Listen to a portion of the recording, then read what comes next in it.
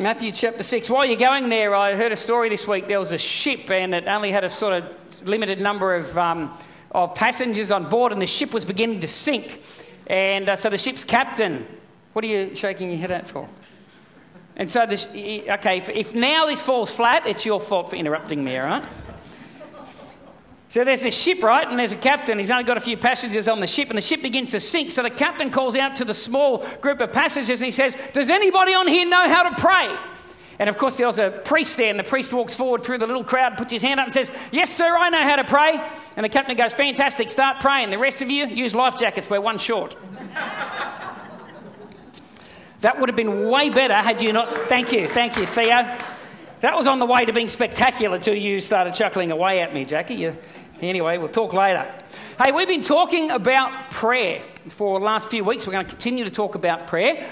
Can I just say, you ever have those mornings where you just kind of feel like all the ducks are lining up for you? Maybe you go to work and you've got a meeting with somebody and maybe you've got to talk to them about something, and then a couple of things happen in the lead up that make that process so much easier. You thought maybe it was going to be more difficult, or you thought it was going to take a certain... But by the time you get to the meeting, you just know that what you're about to say is right because somebody else came and gave you, and so on. Ever have those mornings? Just everything lines up. Well, I feel like this morning's been like that for me because, Brendan, when you got up and you did your communion talk, I almost thought we'll just finish on that because I want to talk to us this morning about the will of God. But I want to talk to us about the will of God in the context of Jesus teaching his disciples how to pray. Luke 11, I think it is, Luke 11? And Matthew 6, where we are here. Luke 11, Luke records that the disciples asked Jesus the question, "Teach us how to pray." So then Jesus goes on, he says, "Well, I'm going to teach you how to pray." And we all know the Lord's Prayer. And so in Matthew chapter 6, verse 9, he says this. He says, "In this manner, therefore, pray." And then he begins to teach them how to pray. Any sports coaches here? Anyone coach sporting teams or have in the past yet? So here's what I do. I still coach sporting teams. I'll run off after church today to Ballina. Got a couple of teams I've got to coach down there for some state titles we've got coming up. But what I do as a coach is I've got this big picture. Let's say I've got a move or a play or a set piece that we want to do. And it goes like this. And there's probably several things involved in achieving that one sort of end. And so what I do is I like to break down my set piece into bite-sized chunks. And then I teach the bite-sized chunks, and then what we do at the end, we put all the chunks together and we have the play. But by breaking it down, I'm trying to get people to focus on individual parts and their individual roles in certain parts of that play. And I think that when Jesus is teaching them about prayer, that's the picture I get here. He's going, "Rightio, you want to learn how to pray. Well, let me break it down into some little sort of bite-sized chunks for you so that you can get a bit of an understanding of what prayer is and to get you on a path or a course to at least begin to engage in this thing we call prayer." And so Jesus is breaking this down into little bits and pieces. And the first thing that he wants to establish for us, as we talked about last week, is he wants to get our eyes off ourselves and make sure that when we come to prayer, that our gaze is firmly and strongly fixed upon him. And so he starts in Matthew 6:9 by saying, "In this manner pray, our Father in heaven, hallowed be your name." We talked about this last week. God wants us to understand that we're coming to a Father. We're coming to a loving Father, a good Father. And I know, again, when I say that word Father, conjures up images for some of us. But I believe that God wants us to get through some of that stuff, the hurts, the disappointments, the wrong images that we have. I remember one day getting this realization myself, that I look at my earthly father as the authentic image of a father. And then somehow I've got to work out God. But one day it dawned on me that the perfect image of a father is actually God, not any earthly father. My earthly father fell short in many areas, though he's a wonderful, wonderful man. I myself fall short in many areas, though I'm a wonderful, wonderful man. But I'm not a perfect father. But what I encourage my children in the areas where I fall short and so on, I hope my children understand, don't look at God that way because of my human weakness. God is a perfect Father. And when we come to prayer, we're coming to a Father who cares, who protects, who provides, who loves us, who's for us, who at times has to discipline us, but never disciplines us out of his own anger or frustration, as some of our earthly fathers may have. He disciplines us because he's able to sit back and go, this discipline is what's best for you. This is what you need right now to bring the best outcome into your particular world. So he starts off by saying, in this manner pray, our Father in heaven, hallowed be your name. And then in verse 10, he says this, your kingdom come, your will be done. Your kingdom come, your will be done on earth. On earth. Not just, see, God's will is not just some ethereal concept out there in the cosmos. God's will is something tangible and practical that is able to be revealed and seen and evidenced right here in this natural plane where we live. I hear sometimes people talk about the will of God as if it's some thing out there. But the will of God, according to what I read in these ancient documents, is a tangible, practical reality and something that gets done. And something that when Jesus taught them to pray, he said, we're praying to a Father. And what I want you to first of all is get your focus right. Your focus is on God. But then I want you to understand, while the focus of prayer is the face of God, the object of prayer is the will of God. So the focus of prayer is the face of God. We're looking to God. But the direction or the purpose of prayer is something to be used to bring about down here on earth this thing called the will of God, the desire of God, the pleasure of God. Because how many of you know in the beginning God created the world? Are we all on that page? Maybe some people here don't believe that, but I do believe that, as revealed in these ancient writings, that God created the world. And God put Adam and Eve down here. He created humanity and he put them there, but he didn't just put them there and go, there you are, and walk away. Do whatever you want. It's up to you now. I've given you dominion and authority. You do whatever you want. No, he still gave them instruction, didn't he? There's still a way. You have authority, dominion, power, but there's still a way to live down here. And the way God wants me to live down here is literally as if I'm living what I'm going to live in heaven, but I'm living it down here on earth. God's will in heaven, how's that going to benefit anybody? When we get there, of course it's going to be God's will in heaven. People that aren't doing God's will won't be there. But God's will being outworked here on earth is something that needs to take place so that the world can see, hey, there is an alternative to the hopelessness. There is an alternative to the selfishness. There is an alternative to the emptiness. There is an alternative to the culture that we see being pushed upon us. And that culture is the culture of God's will here on earth. It's the culture of the church. And so Jesus teaches them, he says that the focus of prayer is the face of God, but the subject of prayer, at its very base level, the subject of prayer is the will of God. Father, what do you want? God, what do you want to take place down here? What do you want in this situation or this circumstance? Now, Matthew chapter 7, verse 11, Jesus says this. He says, if you then being evil...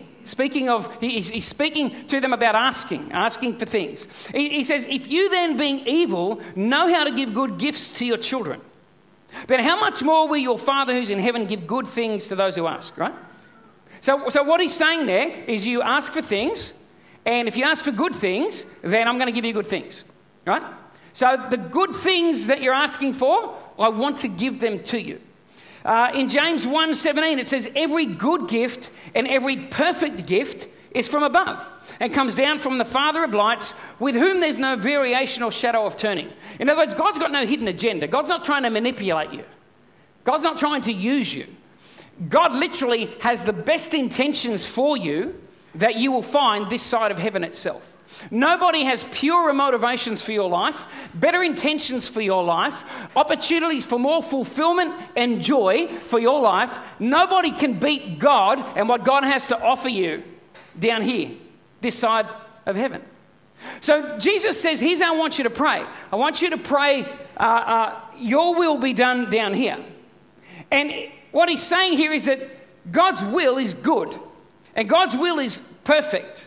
And if you are praying in line with God's will, and if you are the type of person that's committed to not only seeing the will of God, but living the will of God. As Brendan so beautifully put, living out the will of God down here on earth, the will of God for your life is only going to bring good things and perfect things into your world.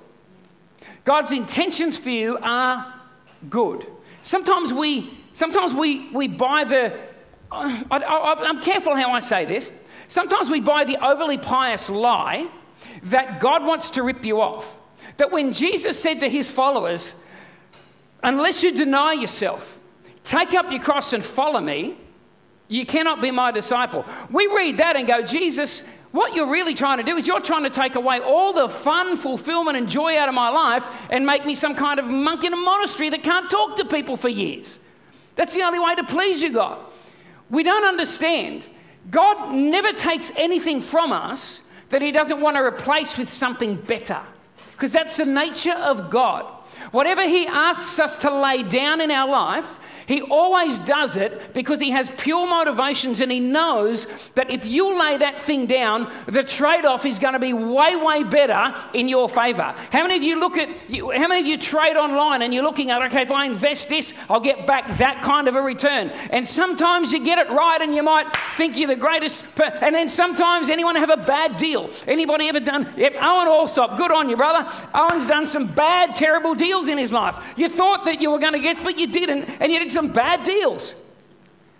I know you're not the only one that's done bad deals, but thank you for being honest. Well, here's the thing. You cannot get a bad deal with God. You just can't get a bad deal with God. The odds are so incredibly stacked in your favour, and you have all this insider information at your fingertips. When you lay something down, give something over, surrender your will and allow God's will to come, you always win. Always win. But it's amazing how many of us will hang on to things that aren't the will of God, lifestyle choices, habits, hurts, bitterness, resentment. Because somewhere in the mix, we feel like if we let go of them, what will life look like? How can I let go of that? It'll cost me too much to let go of that. If I forgive that person, that will cost me too much humility. Too much of my pride's at stake here, and so I won't... but God's there going, it doesn't matter what you give up. I'm going to bring into your life that which is good and perfect. God's will always wins. And he's teaching his disciples here, going, the focus of prayer is the face of God, but the object of your prayer is the will of God. Because the will of God is that which is perfect for your life, and perfect for your community, and perfect for your world. If God really only gives us that which is good and perfect, then why do we still not want to submit to his will? Why do so many of us still fight against the will of God? Why do so many of us still look at what Jesus taught and go, yeah, well, that was great for them, but you don't know my situation, God. You don't know my circumstance, God. That might have been all right for a culture 2,000 years ago where they didn't have the internet, but it's so much tougher now, Lord. It's so much harder now. Why is it that we still struggle to submit to his will, still struggle to surrender fully to him, when his will is nothing but good? One of the great things about your children getting older, and some of you may relate to this, and I've banged on about this a few times in the last few weeks, and I'm going to continue to bang on about it because it's just such a great feeling. That moment when your children get older, you know, when they're young and they've got that chemical thing, it's scientific, it's a chemical. It hits them at about, 12, and goes through for a number of years, and you're obviously devoid of it. Didn't happen to you. You're perfect. I prayed for you guys. I mean, your mother prayed for you. It didn't happen. But they get this chemical, and they wake up one day and they just sit up in bed and they go, oh my goodness, I know everything about everything. And then they can't wait to come and tell you, Mum and Dad, about that. Anyone experience that? They just can't wait to tell you. They know. Don't get angry at them. Don't get mad at them. It's not their fault. It's a chemical thing. It's science. They know everything about everything. And then when you sort of get to your, maybe your late 20s, early 30s, I reckon, is when it really begins to run out. That chemical. Well, by the time I got to around 30, that chemical had disappeared to the point where I woke up one day and went, I know nothing about nothing. Complete change.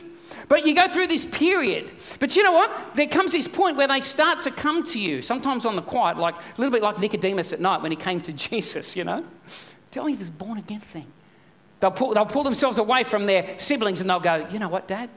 And I love these words.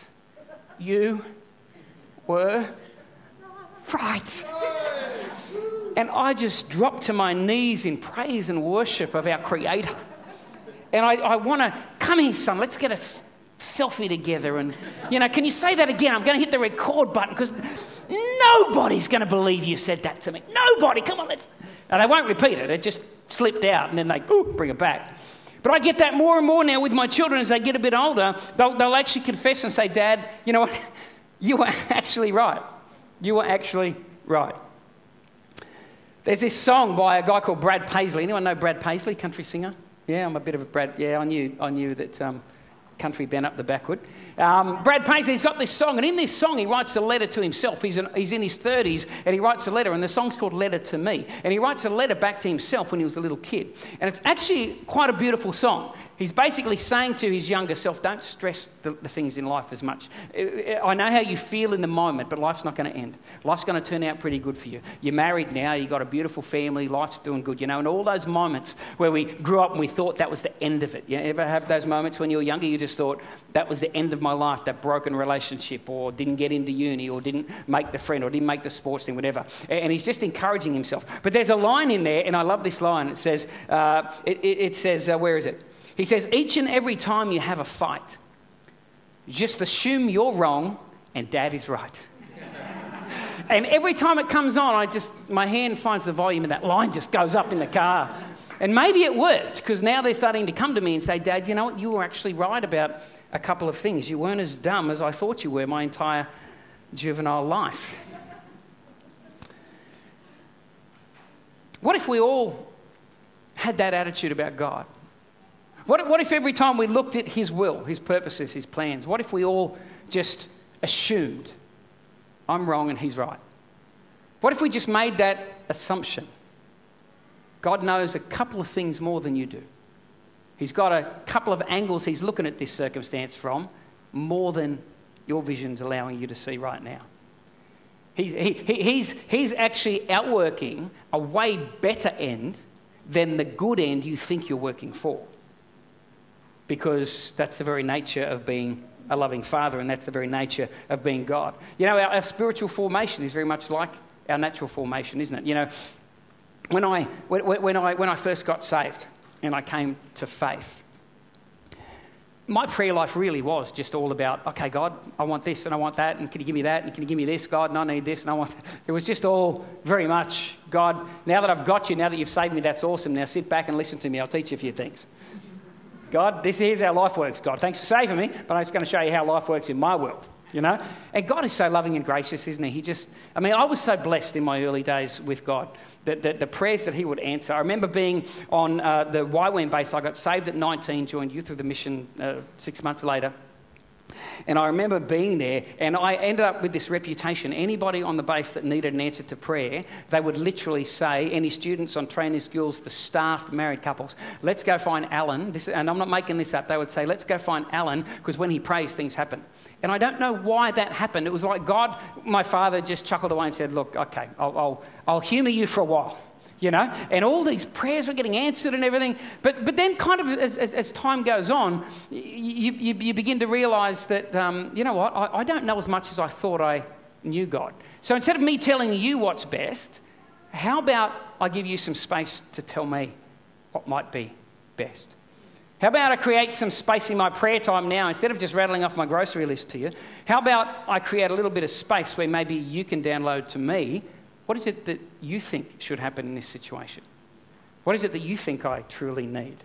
How is it that you think I should handle this moment right here? But you see, I'll never do that if I don't learn to trust God. I will never surrender my will completely to God if I don't trust him. And neither will you. If you don't fully trust that God's will on heaven, on earth as it is in heaven, if you don't truly believe that God's will is good and perfect, if you don't truly believe that God knows a bit more than you do, if you don't truly believe that God's got your best interests at heart, if you don't truly believe that God sees a big picture and he plops us here and there and he wants to take us, our gifts, our talents, our being and use us in different ways, in different ways, if we don't actually believe and trust that God sees us like that and that God has good things for us, then the truth is we'll never truly surrender ourselves to his will, because we'll feel like he either doesn't know as much as we do or he's just blatantly going to rip me off. I've never ever been ripped off by God. You'll never be able to truly pray God's will until you're prepared to accept God's will. You'll never truly be a person, as Jesus taught the disciples, our Father in heaven, hallowed be your name, your kingdom come, your will be done on earth as it. He's teaching them, I want you to pray like this. This is, if you want me to teach you how to pray, then I'm going to give you a little bit of meat here about prayer. This is what Jesus is saying to them. And here's what it is. Prayer is an opportunity for us to co-create or co-work with God to bring about his will down here on earth, whether it be in your personal life, whether it be in your community, for your family, for that situation at work, for your finances. It's an opportunity for us to co-create with God to see his will come about down here. But you'll never truly pray God's will if you're not prepared to actually accept God's will for your life. Sometimes I think prayer has this image of just being something we do, but prayer is intricately linked to who we actually are. It's really about who we are. The real power in prayer is the direction it's travelling in. And the direction it travels in is his will. The real power is the direction it travels in, not the fancy words we use, not the length of time we take to get to the point, not the number of scripture references we use, not the tone of our voice when we come before the Lord. You ever meet those people? They completely transform into some other person when they pray. I'm talking to you like this, and then when I come before the Lord, oh, my Lord, my Lord. They change their tone, they change their voice. It's like, you know what? That God was watching you before you started praying. Just be yourself. Take the masks off. Be authentic. Be real. Be real. But be the kind of person that's surrendered to the will of God. You can't pray. You won't truly ever pray your will be done on earth as it is in heaven unless you're prepared to accept the will of God on earth as it is in heaven. And so many people aren't. Ouch, somebody said. How much of our prayer lives are centered around what God wants as opposed to what we want? Now, there's nothing wrong, by the way, with praying what you want. There's absolutely nothing wrong with that. But for most people, pretty much our whole prayer life is what we want, with very little consideration about perhaps what God might want.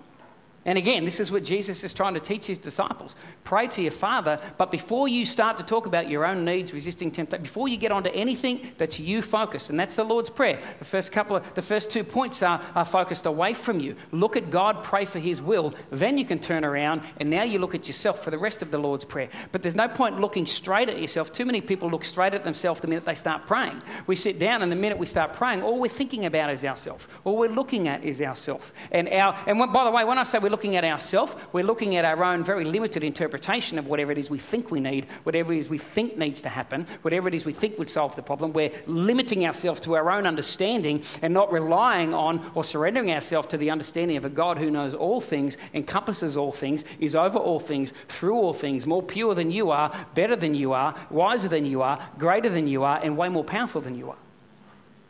If you don't trust him, though, I understand why people don't do it. Now, is there anything wrong with asking for what you want? No, there's not.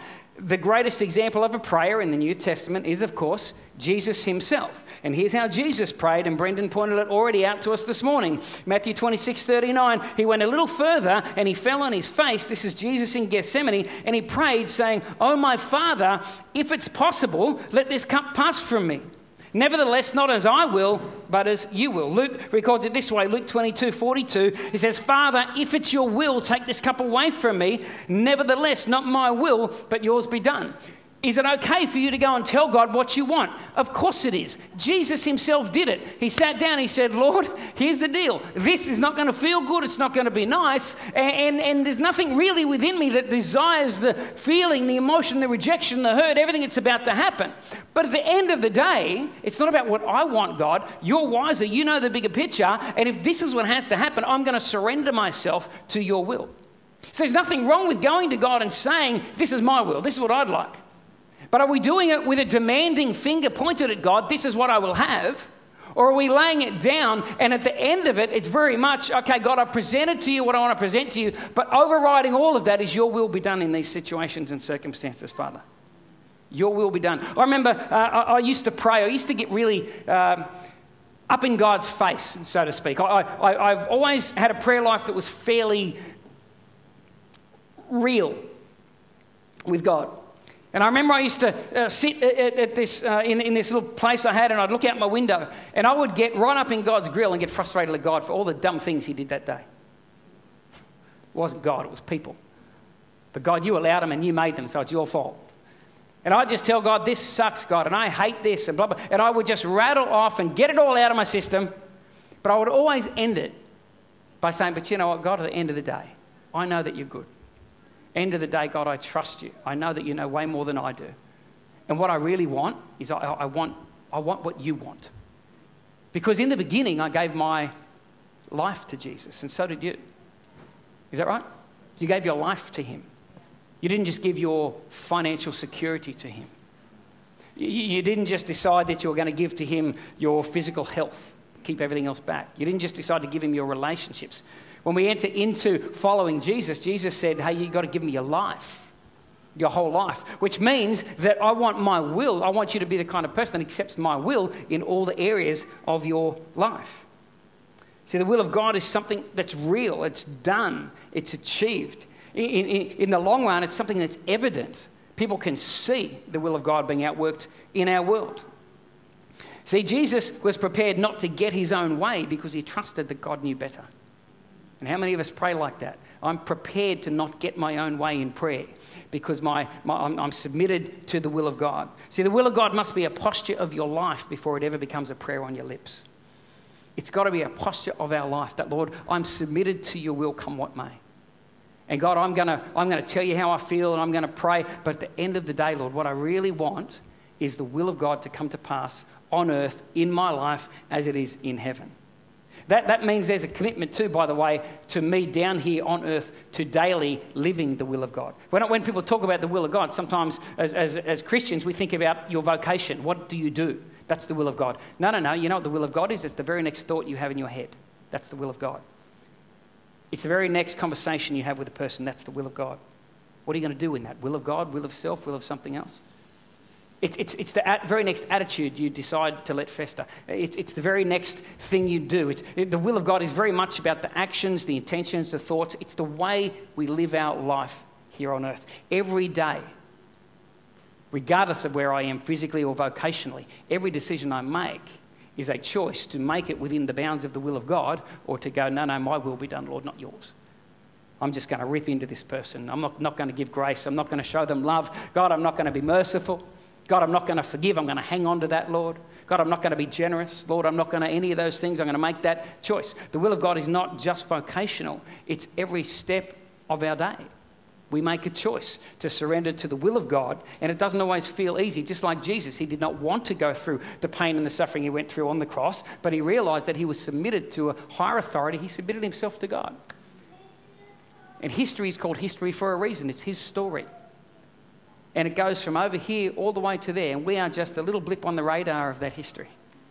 But while I'm down here, I want to submit myself to and outwork and live and be an example to the world around me. This is what the will of God looks like. Knowing that it's always going to be good because I'll never get ripped off by God. I never trade. I never lose out on that trade with God. John 6 verse 38, Jesus actually said this. He said, I've come down from heaven not to do my own will, but the will of him who sent me. See, the power, the attraction of Jesus. He was a man that came down here and understood, while I'm here on earth, it's not about my will. I'm going to enjoy this journey. And there's going to be some great things on the way. But at the end of the day, I'm not just living for my will. He said, I've come down here. It's not about my will. It's about the will of God. It's about living life down here as a representative of a kingdom greater than myself. And that's who Jesus was. He came down to do the will of his Father. I wonder, in your life and my life, whose will are we really that worried about? Whose will are we living for? Whose will are we doing? When you go to school on Monday, whose will are you going to be doing? And it's not going to school that's the will. It's what you do while you're there. That's the will. Whose will are you going to outwork while you're there? When you go to work, when we go home with our wives and our husbands? How are we going to treat each other? Are we going to treat each other as the will of God would have us treat them? Or are we just going to treat them the way we feel in the moment? Our children, how are we going to do it? See, prayer is not so much about what I'm presenting to God, but it's way more about who I'm presenting to God. The person I'm presenting to God. A person submitted to and praying for and wanting to serve and come under the will of God as in heaven down here on earth. Who are we? A person submitted to the will of God. A person living the will of God. A person focused on the will of God. That's almost foul language these days, by the way, to suggest that we should submit ourselves to an authority. Hasn't COVID revealed that to us? The amount of stuff that I've seen online where people are ripping into the government and ripping into this. And I don't want to get on a rant about it, but, go and read in Timothy, where Paul wrote to them in Timothy, and he said, you know what, pray for your leaders, pray for those in authority, lift them up, and please don't tell me that wearing a mask and having a few restrictions here, we're going through a hell of a lot more than what they did back then when he said that to them. They weren't treated very popularly by their government either. Pray for it. It's almost a mark of maturity these days to join the rebellious group and be against everything. And you know, it might start over here, but it outworks itself all over the world. I'm rebellious against any type of authority figure. Yet as believers, you know what? We live a life submitted to an authority figure.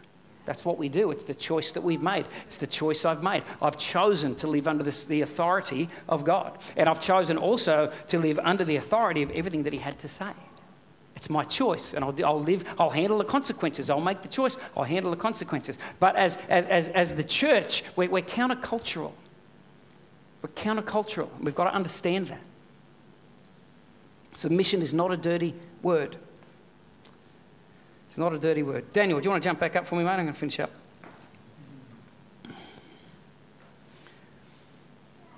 The degree to which we trust God is the degree to which we'll be willing to accept his will for our life. If we don't trust him, we're not going to accept his will. And if we're not going to accept his will, we're not going to be the people that can pray with authority his will. Who are we today? Who are you? Are you prepared to accept the will of God in your life? Are there areas in your world right now where you're not praying for the will of God, you're just demanding, telling God what he has to do. You're not open to hearing from God. It's like Paul going to the Lord and saying, I had this thorn in my side and I petitioned the Lord 3 times, take it away. But God spoke to him in the midst of that and said, it's not my will to take it away. I don't get it. Don't shoot the messenger. He said, rejoice in it. My grace is sufficient. Paul came out of that and said, you know what? Now I'm going to boast in this thing. Why? Because I'm confident that whatever's going on in my world right now, I'm confident God's all over it. And for whatever reason and purpose, and I don't get it, but God knows and God says, he's with me. His grace is sufficient in this situation. Sometimes, don't we as believers, we've got our cookie cutter answers to every single prayer. We pray this and that should happen. Pray that and that has to happen. I've got 4 children. Let me tell you something. I've treated my 4 children differently. I have. Have I treated them fairly? Yes. Have they had the same opportunities? Yes. But they're different. And their circumstances are different. And somebody can handle something a bit more than one of the others can. And one of them would never have that opportunity would not have been a benefit to them. It would have hurt more, but this one over here, it does. They're individual people. Situations are individual and different. And it's not some cookie-cutter, one-size-fits-all solution to every problem in life. Why is it that I've prayed for people that have been sick and God has miraculously, right there before my very eyes, healed them? I've seen them jump up out of beds they've been in for years. But then I've prayed for other people and they've gone on and died. Why is that? I don't know. Don't know. Why does a man like Keith Green, one of the great heroes of the faith, I love Keith Green, I love his music. Why is it that Keith Green gets in a plane and dies at 33? And I know there's a few practical reasons for that, but look at what's happened. I don't get it all. I don't understand it all. Why did God just not keep the plane in the air because he was doing such a great job? I don't know. I don't know. So I'm either going to do my head in trying to work everything out, or I'm just going to come to a place where I go, you know what, God, I don't need to do my head in. I just need to keep my focus right. God, you're a good God. Father, you're there. See, I believe to the degree that we actually learn to trust God and his will for our life, that's the degree to which you actually experience this thing called the Christian life. Too many people don't experience Christianity for what it really is, because they feel like it's a foot in here and a foot in there. And God sits there and goes, I can't do anything with half a person. Genuinely, I just can't do anything with half a person. But if you give me everything and you abandon yourself to me, as the early church did, as the early disciples did, he said, you know what? I will take you on a journey. You will begin to experience the stuff you read. You'll know what real joy is. You won't constantly be going, well, this isn't working, I'm not joyful. Make the step. Get a foot out of the other camp. Put them both on the same side of the fence. Make the decision, as much as it's hard, I'm going to do by the power of the Holy Spirit, I'm going to live the way God wants me to live. I'm going to lay aside my pride, my ambitions. I'm going to lay aside my perspectives. I'm going to surrender everything and give it all over to Jesus. That's a choice you have to make. It's not something God will ever force upon you. But it was so important to Jesus and so pivotal to prayer that he made sure it was a part of his teaching when he sat his disciples down and said, you really want to learn how to pray? Okay, then I'll show you how to pray. Get your focus right. And then understand what the purpose of prayer truly is. At its baseline, it's about bringing the will of God to play down here on earth. I took my middle son to the Solomon Islands some years ago on a missions trip. We went there a while back, and there's this place on the island of Malaita, and we go up across to Malaita and we go up this big mountain to the top of the hill. There's a Bible college up there, and we go up there and we do some teaching up there, and then in the evenings, the guy that runs the Bible college, lovely Papua New Guinean guy, he would take us walking through bush tracks and everything to these villages in the middle of nowhere, and the team I'd take over, they'd be preaching and doing dramas and teaching and stuff. Wonderful time. And we had this one day off, and so I knew from previous trips about this little water hole we could go and swim. So I said to the team, who wants to go? And they all said, yep. And I had my middle son Jordan with me. It was a fantastic trip having him with me. I remember one time we jumped in the back of a ute and we took off in a ute to drive somewhere, and Jordan fell out of the ute. And I didn't even notice till we're down the road. Somebody else, hey, where's Jordan? I don't know. Oh, he's way back there. He still remembers it though. Good memory according to him.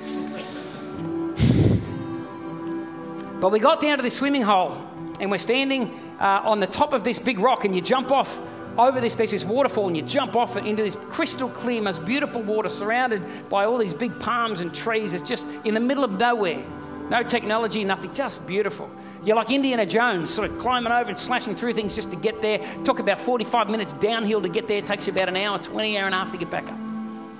But we get there, we're jumping in, and underneath where this big rock is, there's this hidden cave. And a few trips earlier, the little island boys showed me this hidden cave. And what you've got to do is you can't see it. Nobody knows it's there. But you've got to go under the water. And I remember the first time I did it, one of the little boys said, come, I'll take you. And I was freaking out because I'm allergic to drowning. So I didn't want to do it. But this little boy saying, trust me, hold my hand, come under and just trust me.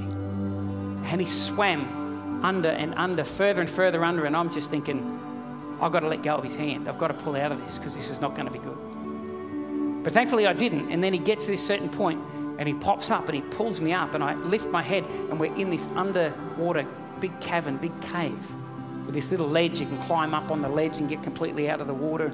Tiny little rays of sunlight through rock cracks in the rock. It was just the most amazing place. And every time we would go to that swimming hole, I made it a habit of just swimming in there by myself because it was so peaceful. And I'd just get under there in this cool water and just have my head up and just think, God, thank you for letting me have experiences like this. Lord, this is awesome, you know. And I remember when my son came and I said to him, hey, Jordan, do you want to go under the cave? And he was panicking. I said, it's okay, Jordan. I said the same thing. I put my hand out. I said, Jordan, just grab my hand, trust me. And thankfully he did. And we swam under, and he told me later on, Dad, I was freaking out. I said, man, I get it, because I was freaking out too. I was freaking out too. You know what? That's faith. That's abandoning yourself to the will of God.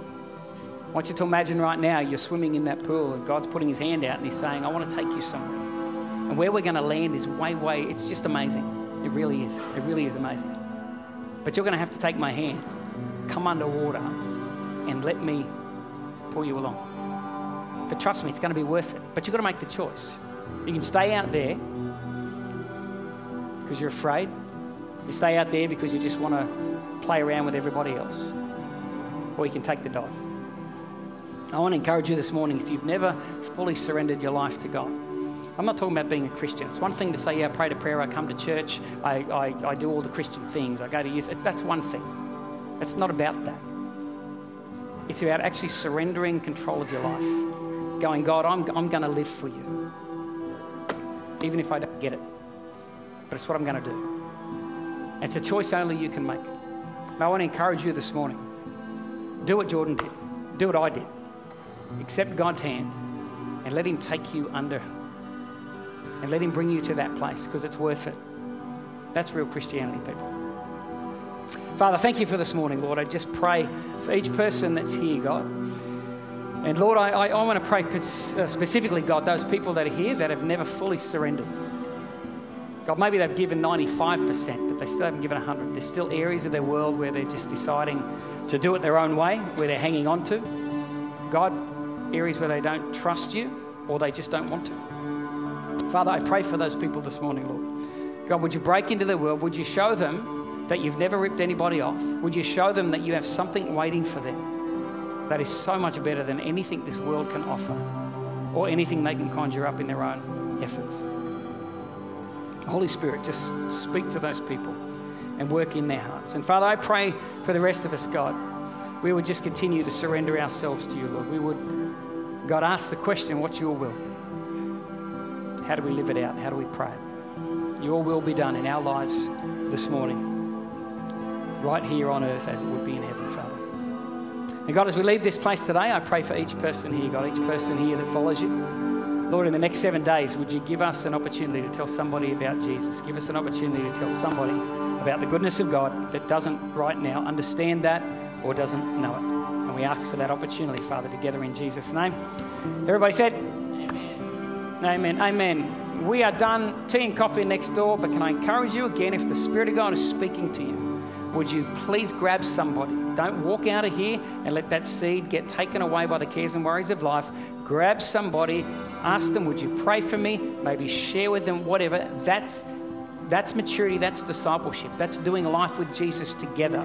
It's not about standing here hearing a message, it's doing it together. So can I encourage you, don't leave without grabbing someone, praying for someone, doing the work of discipleship with one another. Amen?